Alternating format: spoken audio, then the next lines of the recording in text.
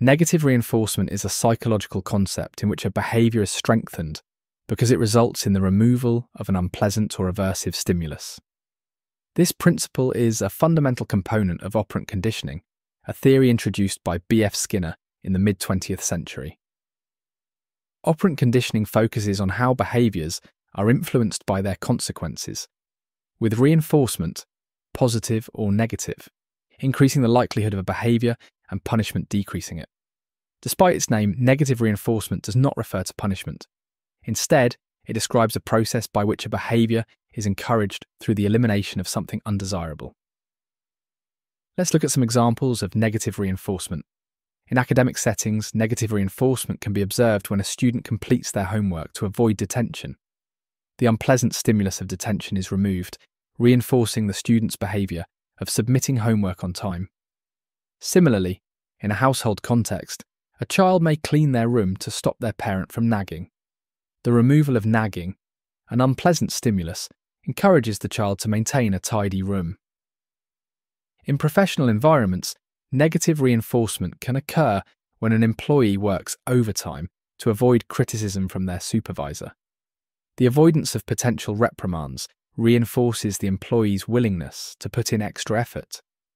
These examples demonstrate how negative reinforcement operates in diverse areas of life, shaping behaviours by eliminating unwanted outcomes. Negative reinforcement can be an effective method of encouraging desired behaviours. One of its primary advantages is that it motivates individuals to act in order to improve their circumstances. For example, a person may develop the habit of using sunscreen to prevent sunburn, thus reinforcing a health-conscious behaviour. Additionally, negative reinforcement often leads to rapid behavioural changes, because it creates a direct connection between the action and the removal of discomfort.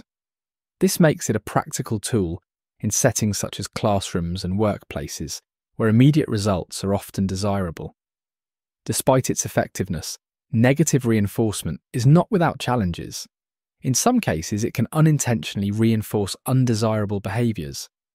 For example, if a child throws a tantrum to avoid a difficult task and the task is then removed, the child may learn that tantrums are an effective way to escape responsibility.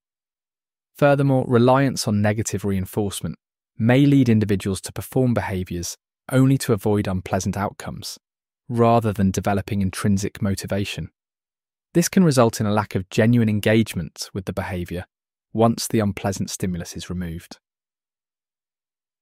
Positive reinforcement is a widely used alternative to negative reinforcement.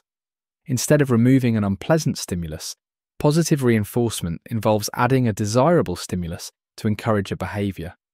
For instance, praising a student for completing their homework can increase the likelihood of the behaviour without relying on avoidance.